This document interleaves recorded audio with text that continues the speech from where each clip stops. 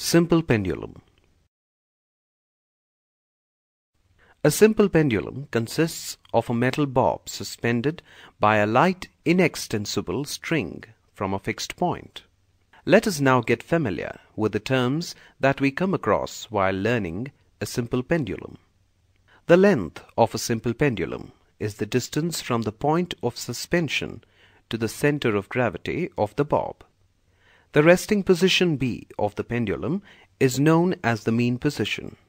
One complete to and fro movement of a pendulum about its mean position is known as an oscillation or vibration.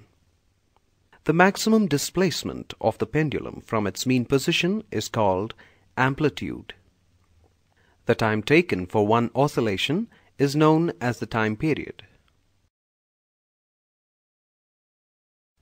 To show that the time period of a pendulum varies with the length of the pendulum, tie the hook of a bob to one end of a twine. Clamp the other end firmly between the gap of a split cork that is fixed to the clamp of a retort stand as shown here. Measure the length L from the middle of the bob to the lower edge of the split cork. Mark on the table the mean position of the pendulum as a reference point. Pull the bob to one side and allow it to oscillate.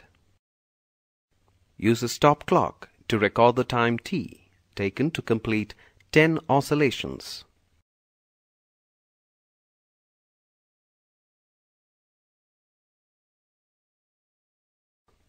Now calculate the time taken for one oscillation. Repeat the experiment for different lengths. Plot a graph with T on x-axis and L on y-axis. The graph is a curve. This graph shows that the time period varies with the length of the pendulum.